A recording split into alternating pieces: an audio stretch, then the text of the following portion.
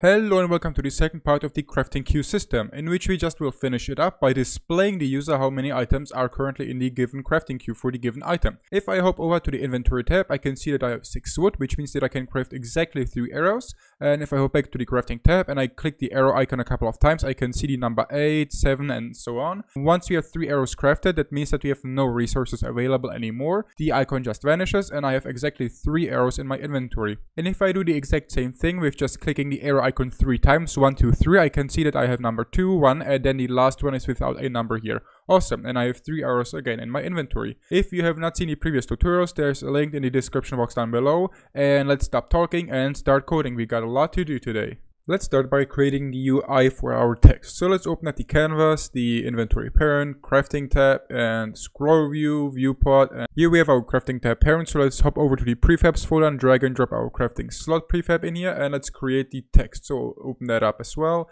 Right click on it and then go to UI and text. Let's rename this to the crafting queue text. Hop over to the scene view and 2D, and that's quite alright. And let's click on the rect transform. Hold the shift key and then click on the bottom right so that we anchor it at the bottom right, and then reset the position X and position Y to 0 and 0, and put in something like 40 for the width and I guess 30 for the height. That's quite alright. Let's also put in some text, something like 10, so that we can match it with something. And let's select the Roboto bold. Let's also size it up a little bit like that. That's quite alright. 25, center it here, and select a white text for it.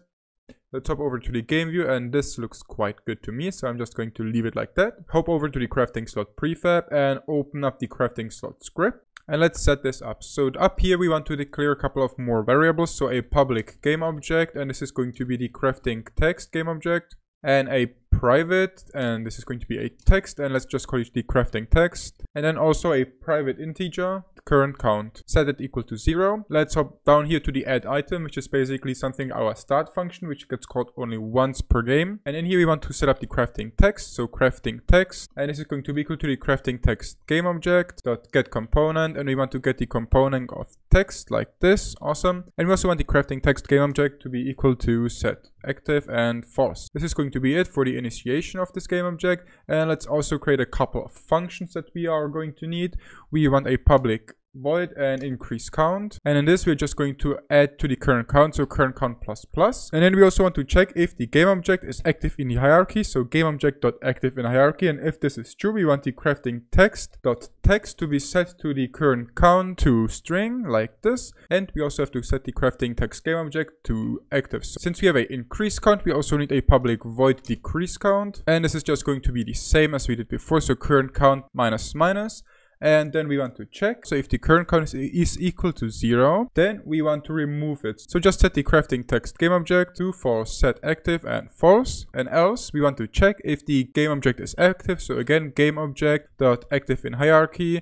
And we want to basically do the exact same thing as we did here. So let's just copy this and paste it down here. And we also want a function which will just reset the count. So reset count. And this is going to be called once we run out of ingredients but still want to craft something, where we just set the current count equal to 0. So we reset it. And then the crafting text game object is going to be set to false. And one more important function is on enable. So let's make a private void on enable. This is a function provided to us by Unity, in which this gets called once we enable an object. And if we enable an object and the current count is going to be greater than 0, so this can happen basically if I craft an item. So if I, for example, click 20 times on the arrow and then hop over to the inventory tab and then hop over back to the crafting tab, that means that we have it set to inactive, so disabled, and then we enable it again, then we want to basically call this function. So check if the current slot on enable is greater than 0, and if that is true we want the crafting text to be set equal to the current count to string, and then the crafting text game object set active, and we want to set that to true. And if we enable it and there the count is going to be equal to 0,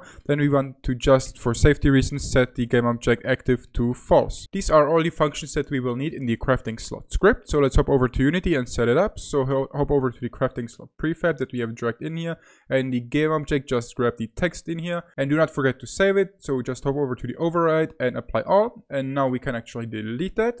Awesome, but now we still have to set up the functionality with our queue, which we can do in our crafting recipe script. Right here in the use function, this gets called when we click on a crafting item. We just want to hop over to the crafting slot parent that we have. So crafting slot parent dot and increase count like this. So that's automatically going to be increased. And once we craft an item right here, we want to decrease the count. So again, parent crafting slot dot decrease count. But what happens now if we run out of items to craft but still have something in the crafting queue? We would now get stuck. And to solve that issue, we want to hop over to our inventory script, and right down here below the function, we want to create a new function, and let's make this a private void and call this the reset crafting text. And we are just going to loop for each, and we want to loop for each crafting recipe, and let's call this the recipe in the crafting queue, and we just want to access the recipe dot parent crafting slot, and we cannot access it right now. So let's hop over to the recipe and let's remove this function, and let's just make this public so it's kind of easier for us. When we now hop over to the inventory script, we can access the parent crafting slot and then reset counts. So now each individual recipe will get reset, and we want to call this function right before we clear the queue. So if we run out of items, so if the current item in the queue cannot be crafted, we want to loop through all the items that are queued to be crafted and just reset the count and then clear it and then get out of the crafting function right here. Awesome. But we still will get one error in Unity. If I hop over here, I can just double click on the error in the inventory UI.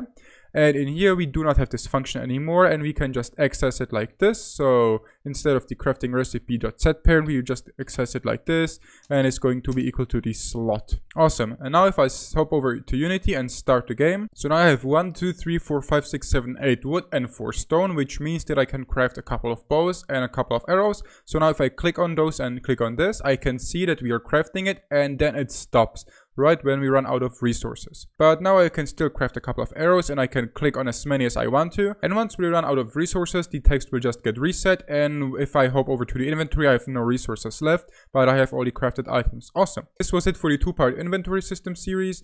I hope you enjoyed it. If you want me to do anything else with the inventory system series, let me know down in the comments down below. For now, I'm thinking that this is quite alright as an inventory system. Be sure to join my Discord channel if you want to interact with me a little bit more, and I will see you in the next one. Bye.